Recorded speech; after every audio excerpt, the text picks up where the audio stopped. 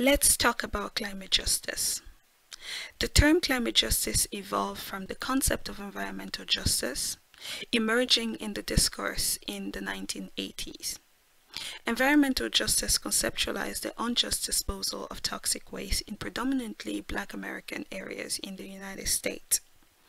The aim of the movement was to rethink environmental issues as social issues by ensuring that ethnic minorities and low economic sectors of the population were not disproportionately affected by adverse environmental impacts or hazards. This was done by applying principles of social justice and human rights, such as every individual has dignity, the elimination of inequity, establishing environments that are supportive of all people.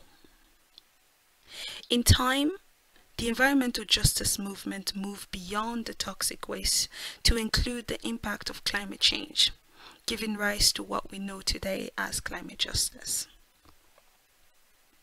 Climate justice considers the way in which the climate crisis disproportionately impacts marginalized communities.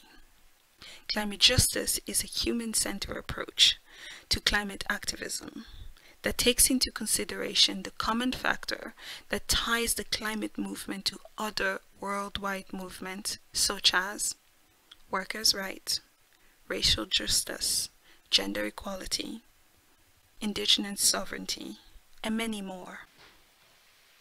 3 easy ways to break down the discourse on climate justice. 1.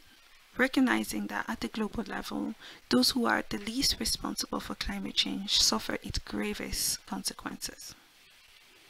2. At the community level, marginalized groups are typically the most exposed and vulnerable to the effect of climate change. 3. The generation level.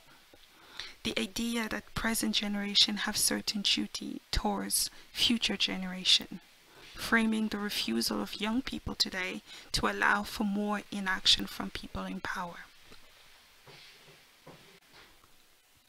Now, think about some inequalities and injustice that you are aware of in your life, your community, the global community.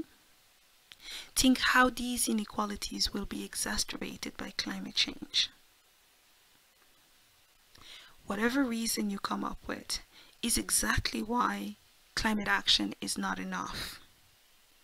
We must demand equitable, fair, inclusive solution to the climate crisis.